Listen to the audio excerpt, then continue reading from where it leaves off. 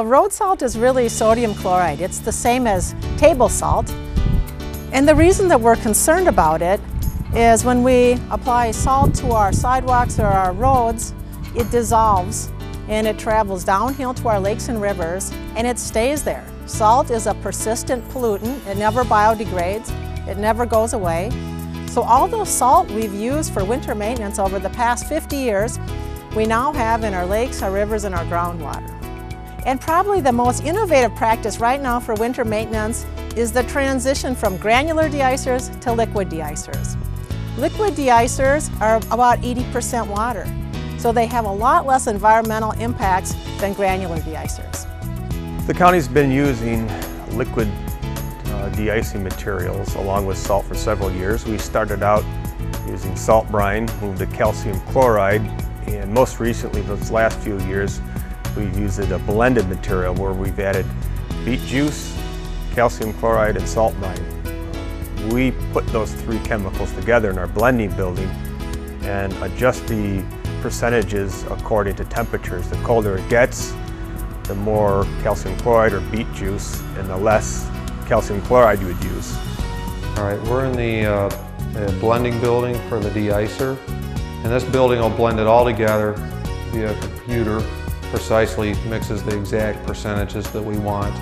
We can punch it in depending on what the weather is. Trucks will pull up on the outside. When they hit their switch, they'll hook up. When they hit the switch, all three pumps run. So it's basically on-demand blending.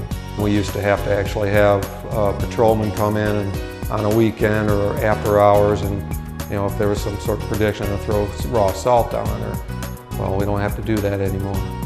We use those chemicals both to pre-treat the roads before a storm hits. We're out 2 to 3 times a week spraying the liquids right onto bridge decks and intersections. And then during an active storm, all the trucks will apply the liquids on top of the salt as it's dispensed out of the back of the truck.